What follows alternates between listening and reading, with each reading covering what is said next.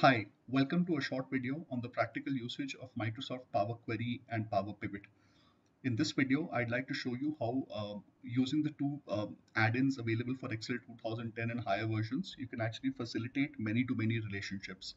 For other MS Excel solutions, you may visit my website ashishmathur.com. Okay, so here's what my data looks like. I have a two-column data set over here wherein I have in the first table a list of customers wherein every customer repeats over here and what color does every customer like. In a table to the right hand side, I have yet another table wherein I have the different colors, what products are each of these colors associated with, and what's the price of each of these colors. So the way to interpret these two tables would be that if I'm a store manager and these are the various colors that I stock with myself, I anticipate that each of these customers will actually walk in and buy these colors from me. And I also have a master table wherein I have which which different products is every color associated with and what's the price point over here.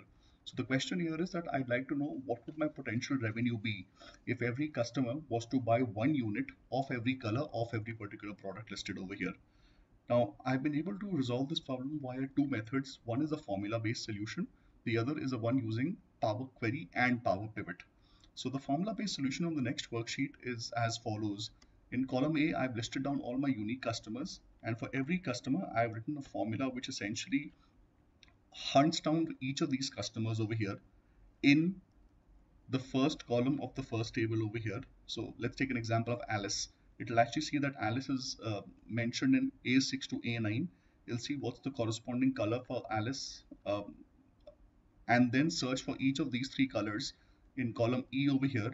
Wherever found, it'll actually go and sum the price column from there. So as you can see, the formula is a fairly intimidating one using a combination of sum if, indirect, lookup, match, address, and the sum product function. This works absolutely well in terms of if I were to actually total up the result which I get from the formulas written above, this result over here tallies with an independent formula which I've written over here. Now, I could have also simplified this calculation by using an ancillary column over here and somehow just doing a multiplication. That too would have worked. My intention was to show you just another method to solve it with the help of formulas without using any spare column or spare row. So this is one way to do it. Now, what I really want to discuss with you over here is how to solve this using the Power Pivot. Now, at the outset itself, we'll face a problem when solving this problem with the help of a Power Pivot simply because um, the Power Pivot tool mandates that to connect any two databases, you must first establish a relationship. And for establishing a relationship, you have to ensure that the table that you're connecting to, which is this one over here, should have unique entries in that column. Now, the only column or the only field which I can use for connecting these two tables is the color column here with the column over here. Now, if I try to establish a relationship from this to this table over here, you'll see I will not be able to do so because this column does not have unique entries. And so is the case vice versa. I can't establish a relationship from this to this either because I do not have unique entries over here. So my way to solve this problem is to use a combination of Power Query and Power Pivot. So via Power Query, what I've first been able to do is I've been able to, you may say, explode this table into as many rows as there are products associated with each specific color. So let me just illustrate this to you before I go on to the Power Pivot bit, which will be the last leg of solving this problem. So here's what I did. I selected the data set over here. I converted this into a table. And let's give this a name called customer color. And let's call this uh, product price. Okay, I selected this. I went to Power Query.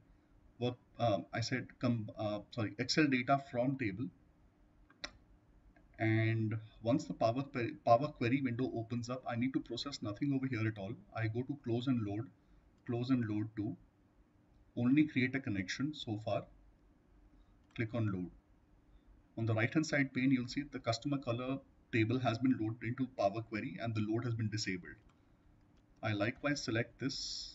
I go to Power Query from table, close and load to. I once again create only a connection and load. So the second one gets loaded over here as well. Now what I'll do is I'll merge the two tables. So here's what my intention is. I go to Power Query, under Combine I click on Merge. Herein I select customer color, I select product price, and I select the column over here, select the one over here. The selection has matched 8 out of the first 8 rows. When I now click on OK, uh, in a new column over there, what all do I want to see? I want to see the product. Color I do not want because it's already here. I want the price. So if I now click on OK, you'll get to see the explosion has already happened, and it'll be all the more clear once I actually show this to you on the worksheet. So before doing so, let me just rename this column. Let's just call this product here, and let's call this price over here, and let's call this final table. Now for now what I'll do is I'll actually load this to the worksheet. By default a new worksheet gets created, but to be able to do to be able to somehow verify these results, I'll simply cut the table from here, take it to my base data and paste it over here. Now let's just see what's happened for a while.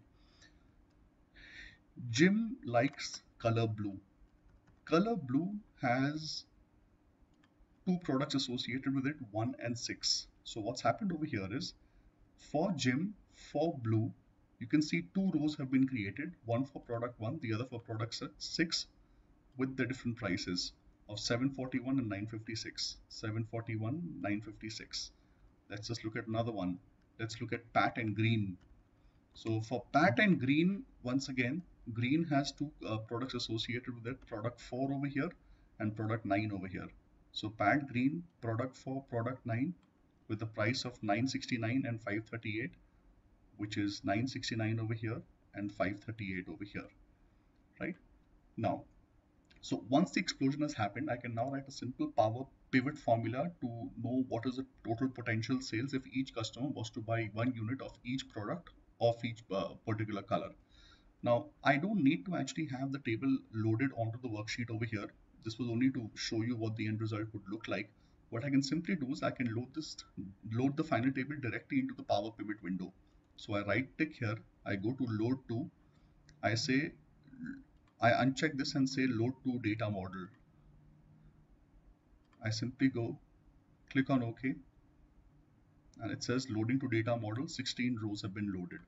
Now what I can do is I go to Power Pivot, I click on manage over there, and my final table appears over there. Now once again, there's no further processing to be done over here. I simply head on to pivot table, click on pivot table, new worksheet, and now under final table I can drag my customer over here, and to know what the total potential sales is, I simply need to sum the price column. So I can go here, I can say new calculated field, let's just potential sales. I want to sum from the final table the price column, and let's just say I want decimals with 1000 separators.